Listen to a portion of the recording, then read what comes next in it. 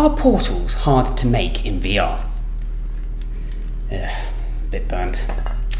The answer is complex. To see why, we need to go back a few weeks.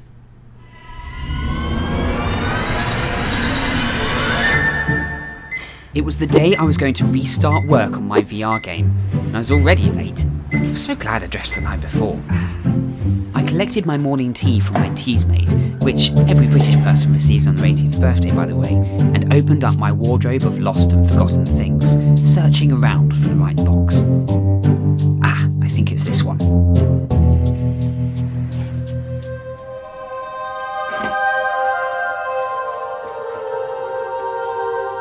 It was time to revisit the Nexus. Last time I created a very basic alchemist's laboratory.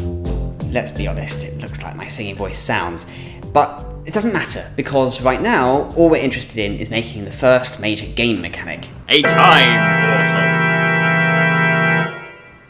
portal. My game is all about travelling through time to solve puzzles and trying to escape.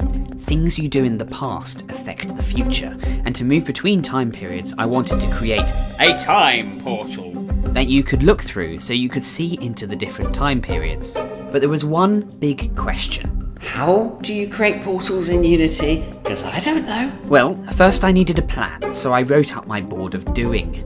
And then I started to brainstorm. So about a year ago, I did see a video essay on portals, and I remember a few things. So I'm going to create a non-VR portal first, and then expand it to use the headset. Okay, so let's say we have a portal called A here, and a portal called B here. Lovely. Now, let's put in two cameras, one which shows what the player sees next to portal A, and another which is at the same relative distance to portal B. The portal camera is going to project what it sees onto portal A to create the illusion, moving when the player does to keep things in sync. When the player goes through portal A, it will teleport them over instantaneously to portal B. Now, to project what the portal camera sees onto portal A, I needed to use a render texture, which is often used in video games to create security footage. Creating the render texture was quite easy, but it didn't look right. Everything was distorted. I tried lots and lots of different ideas, like changing the scale of the camera image, changing the field of view, and so on. I was getting despondent at the lack of progress. I simply did not have the experience to get this to work. I needed help. Like, and bear with me on this, suppose you wanted to make cookies. Oh, Lenny. You might know the ingredients you need, but you don't know the recipe, so you stumble around for a bit, getting unexpected results. Then you realise there's no way to work this out on your own. Sobering thought. So I am indebted to a Lim Ding Wen, whose tutorial on making portals in Unity was exceptional. The tutorial showed me I was on the right lines, but I was missing one big thing. I needed to create my own shader.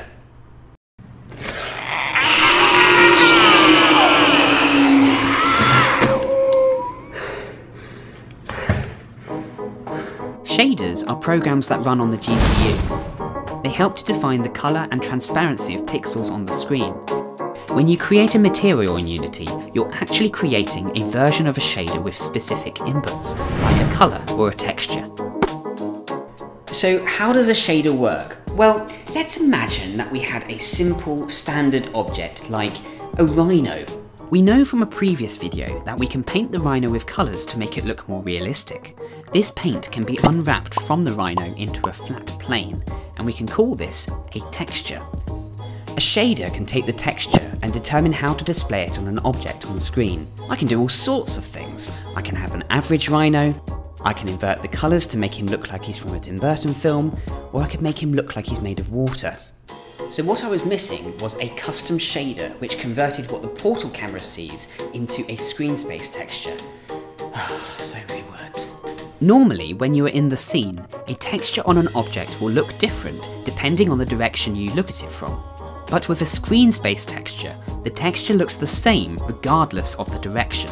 It just matters where on the screen the object is. So, by mapping the render texture to a screen space texture in the shader and applying that material to the portal, I get this. Now we're cooking.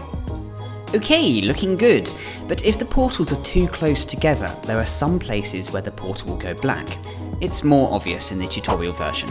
It happens when the portal camera is looking directly at the portal it is trying to project to. The solution to this?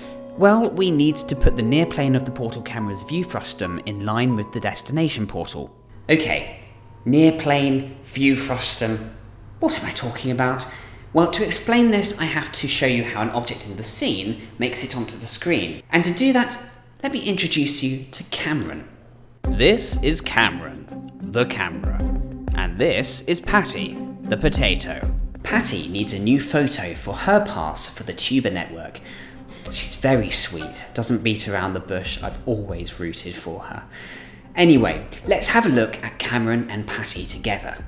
Cameron is here, and Patty is there. We can define a point somewhere else in the scene as the origin, and this means we can determine where Cameron and Patty are in relation to this. This is called world space. Now Cameron, are you ready to take Patty's photo? Okay then. Patty is a small distance away from Cameron. If we now define a second origin at Cameron's position, we could say that Patty has these coordinates relative to Cameron. This is where Patty is from Cameron's point of view, and this is called view space. Now, as much as he wants to, Cameron can't see everything around him. Instead, his field of view is restricted and he can only see things within this pyramid. Practically though, we usually want to ignore things really close or really far away, so we cut off the top and bottom of the pyramid, creating what's called a frustum. Ah! The closest side is called the near plane. Ah! Stop it! Only objects past this plane will appear in the image. This is called clip space because objects are clipped out of view. Once we know where the camera is and where the object is in the world, we can see if the object is in the view frustum by multiplying its coordinates by different matrices. Arr, here there be maths. But we won't go into the maths today. Why do I bother? No one ever listens to Post-it Note Pete. You go into the pirate life expecting a little bit of maths every now and then, and they just take it away from you. Where's the grog? Patty was very happy with her photo. She uses her tuber network pass to turn it at her Swedish friend Murphy's house with her little spuds in tow. Anyway, back to the problem of the misbehaving portal. Now we know about the frustum, we need to shift the near plane to always be in line with the destination portal using something called an oblique matrix.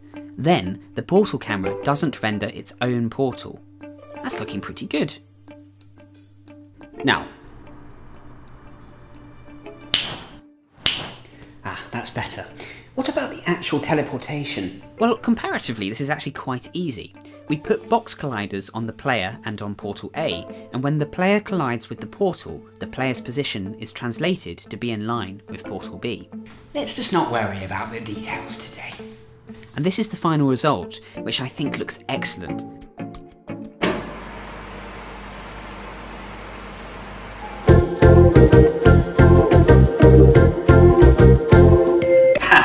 But I'm going to cook another batch. I've got something that's going to add a whole new dimension. Indeed. It's time to tackle the same thing, but in VR. With the headset on, I saw that there were some immediate challenges. First, the portal was only visible for the left eye and transparent for the other. And secondly, it looked like my left eye had had a few too many. I trawled through the forums looking for clues, piecing together sentence fragments, offhand suggestions, and ideas to understand what to do. Before, we had a single camera for the player and a camera for the portal. Whatever the portal camera sees is projected onto the portal, but now the VR headset has two eyes, each seeing something slightly different. So to replicate what someone with a headset would see at the portal location, we now need to have two portal cameras, a left and right eye. The frustums of the VR eyes are copied to the portal cameras so that everything matches. Okay, so the left eye is looking a little better, but the right eye still doesn't show anything. To fix this, we have to revisit our shaders again. Our portal shader currently takes a render texture and displays it, but now we have two cameras for the left and right eye, each outputting their own render texture.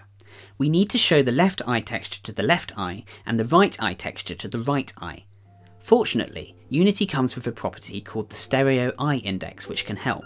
We can simply put this in and it starts outputting what we want. This was the result. It might look okay to you on screen, but have a look at the edges here. They don't match up properly. They just didn't look right with the headset on. I was determined to fix the issue. Every day, I would make myself some tea, read papers, open numerous forum posts, try out new things, learn and learn and learn. But I got no closer. For 6 weeks. I just have to accept that I just don't yet have the knowledge, the intuition, to solve these problems in Unity or computer graphics. It's annoying. It will come. But for now, I just have to realise that sometimes you're in over your head, and no amount of frustration is going to help with that. So, when we ask the question,